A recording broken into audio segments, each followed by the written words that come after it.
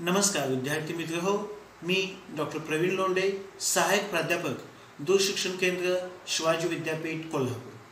विद्यार्थी मित्र हो, आज आपण या ठिकाणी BA मराठी या अभ्यासक्रमातील सत्र 1 अक्षरबंध या विषयातील घटक क्रमांक 2 निवडक भास्कर चंदनशिव या घटकाच्या अनुषंगाने चर्चा करत आहोत।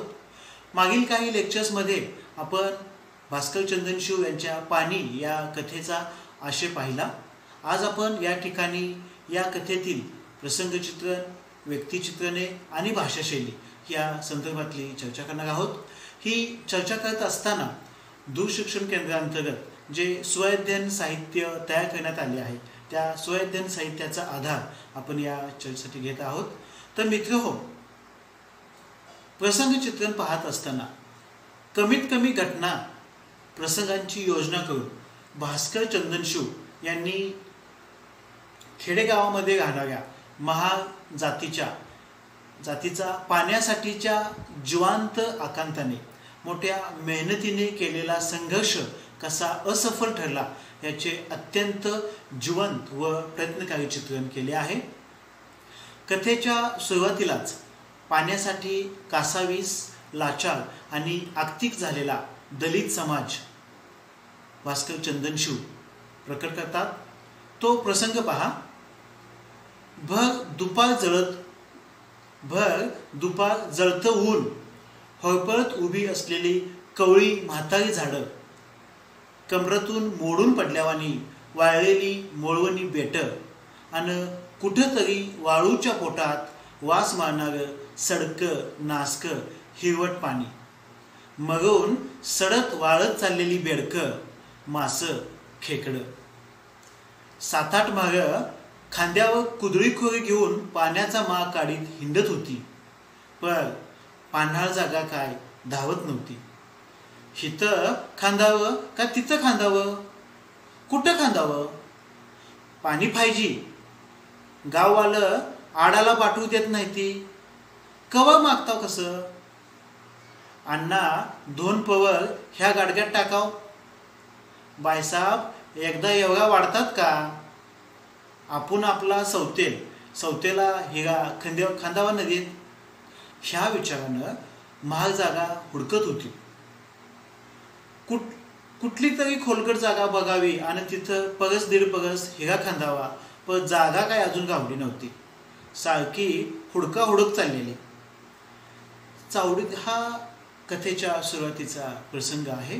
तर चावडीतील बैठकीचा प्रसंगही दलित सवर्ण यांच्यातील जातीय ताणतणावाचे आणि दलितांमध्ये भेटू पाहणाऱ्या विद्रोहाचे दर्शन घडवणारा आहे। तर कथेतला शेवटचा प्रसंग अगदी मन सुन्न करणारा आणि काढण्याचे अतिशय परिणामकारक दर्शन घडवणारा असा आहे। तो पहा असा। रात उताराला लागली, गार वारं महागड्यात शिरलं, आभाळ पुसत चाललं, कोपटानं कोपटं हालू लागली, बोलू लागली, खुराड उघडलं आणि बायका गडी घेऊन पांदीला लागल्या।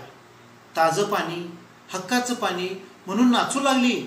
पोटाच्या खळगा, चला तेवढंच पाणी तर पाणी, जणू बोलू लागल्या।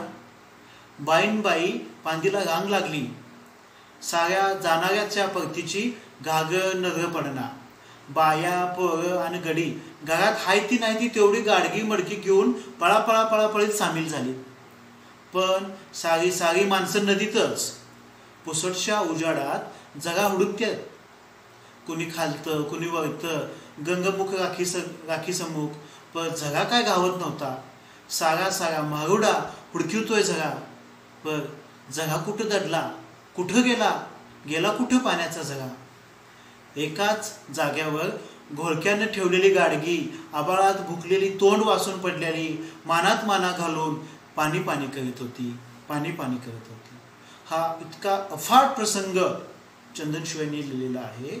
म्हणजे पाण्यासाठी धडपडणारी माणसं, महार समाजातील एक दलित समाजातील माणसं स्वतःच्या पोटाची खळगी अन्नाशिवाय नाही पण पाण्यासाठी, पाण्याच्या समाधानानं काहून आपलं पोट बघेल या आशेवरती एक खड्डा काढतात, त्या खड्ड्यातून पाण्याची सोय करतात। पण सवर्ण लोकांना ही पाण्याची प्रथा त्यांना मान्य नाही। त्यांनी पिलेलं पाणी हे आपल्या पुढच्या आळीत असून ते पाणी पुन्हा आपण वाटेल म्हणून हा खड्डा मुजवून टाकतात. अत्यंत भयानकशील असा हा प्रसंग या संवादातून भास्कर चंदनशिव रेखाटतात. याचप्रमाणे त्यांची व्यक्तिचित्रणेही तितकीच उठावदार झालेली आहेत. कारण पाणी ही दलित आणि सवर्ण यांच्यातील संघर्षाची प्रतिनिधित कथा आहे. तथापि भास्कर चंदनशिव यांनी दलित समाजातील सदांनाचे हे व्यक्तिमत्व ठळकपणे साकारलेले आहे. महार जातीतील सदांना ही सर्वात वयस्कर, जाणती व बुजुर्ग व्यक्तिरेखा आहे. जातीतीचे अनेक चटके त्याने सोसलेले आहेत. गावात जगताना त्याला सवर्णीयांशी वय पत्करून चालणार नाही याची पूर्ण जाणीव आहे. तसेच गाववाल्यांना जातीयवादी वृत्तीचे, त्यांच्या मानसिकतेचे नेमके भान आहे. तसेच आपल्या हक्कांची जाणीव झालेल्या तरुण दलित पिढीच्या लढाऊपणालाही आपण थोपवू शकत नाही याचीही त्याला पूर्ण अशी जाणीव आहे. गावापुढे आपल्या समाजाचा टिकाव लागणार नाही हे सदांनाला स्वतंत्र झरा खोदायला लागल्यापासूनच मनोमन वाटत होते. त्याच्या मनोविश्लेषणातून ते सातत्याने व्यक्त राहते. सदांना ही व्यक्तिरेखा दलितांच्या मागच्या म्हणजे जुन्या पिढीचे प्रतिनिधित्व करते आणि रामायस्कर ही व्यक्तीसुद्धा परंपरागत दलितांचा वारसा स्पष्ट करणारी आहे. संभा, रामचंद्र, संताजी, चोखा ही दलित तरुण मंडळी डॉक्टर बाबासाहेब आंबेडकरांचा विचार आणि प्रेरणेने भागून आपल्या हक्कासाठी, अन्यायासाठी आणि अस्तित्वासाठी संघर्षाला सिद्ध झालेली आहेत. भगावानी, पाटील, सरपंच यांची व्यक्तिचित्रणे म्हणजे जातीता, स्पृश्यता यातच ऋतून बसलेली आणि राज्यघटना, कायदे याचे भान न पाळता स्वतःलाच श्रेष्ठ मानणारी आहेत. दलितांना त्यांच्या कष्टातून निर्माण केलेले पाणी मिळू न देण्याचे अमानुष निर्दयी कृत्य लागणारे खेडेगावातील सवर्ण जुन्या पिढीचेच प्रतिनिधित्व करताना दिसतात. अत्यंत भयानक असे प्रसंग या कथेतून भास्कर चंदनशिव यांनी मांडलेले दिसतात.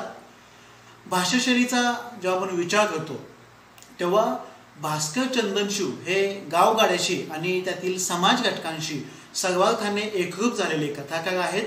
त्यामुळेच पाणी या कथेतील दलित जीवनाच्या अंगोपांगांचे, त्यांच्या जगण्यासाठीच्या धडपडीचे यथार्थ व वास्तववादी चित्रण त्यांच्या भाषेने केलेले आहे.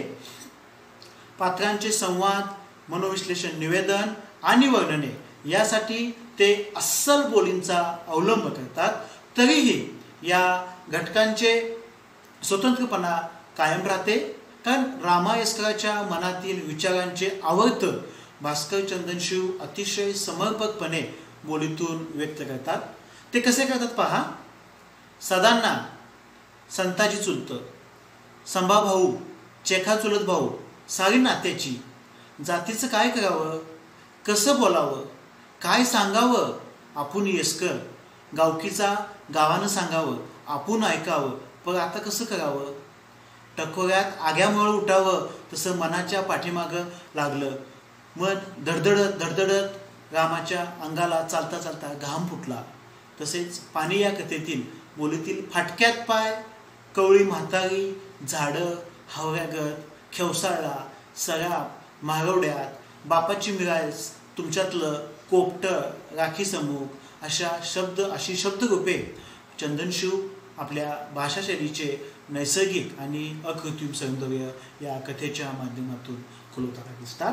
म्हणजे थोडक्यात पाणी या दलित कथेतून भास्कर चंदनशिव यांनी साधारणपणे 1980 पूर्वीच्या काळात खेडोपाडी असणाऱ्या दलित सवर्णीय समाज, दलितांना सवर्णीय समाज कशा अमानुष पद्धतीने वागणूक देत होतो याचे मन विषण्ण करणारे आणि हृदयद्रावक चित्रण केलेले आहे. पाणी म्हणजे जीवन. एखाद्या वेळेस काही काळ माणूस अन्नाशिवाय जगू शकेल पण पाण्याशिवाय नाही. असे असताना देखील दलितांना ते मिळू न देण्यासाठी विटाळ, अस्पृश्यता यासारख्या जुनाट बुरसटलेल्या प्रवृत्ती लोकशाहीमध्ये अजूनही कायम आहेत हे वास्तव अस्वस्थ करणारे आहे आणि हेच पाणी या कथेद्वारे भास्कर चंदन शिव यांनी मांडलेले आहे. माणसामधील माणुसकीला अत्यंत कळवळ्याने भावत करणारे आहे. माणुसकीला काळिमा फासणारे हे चित्रण आहे. तर मित्रहो, या ठिकाणी आपण भास्कर चंदन शिव यांच्या या पाणी या कथेतील संवाद चित्रण, प्रसंग चित्रण, व्यक्तिचित्रण आणि भाषाशैली या संदर्भातली चर्चा केली. या संदर्भात आपणास काही शंका अथवा अडचणी असतील तर आपण दूरशिक्षण केंद्राच्या 0231 269 3771 किंवा 0231 269 3871 या क्रमांकावरती संपर्क साधून आपल्या शंकांचे व अडचणींचे निरसन करू शकता. धन्यवाद.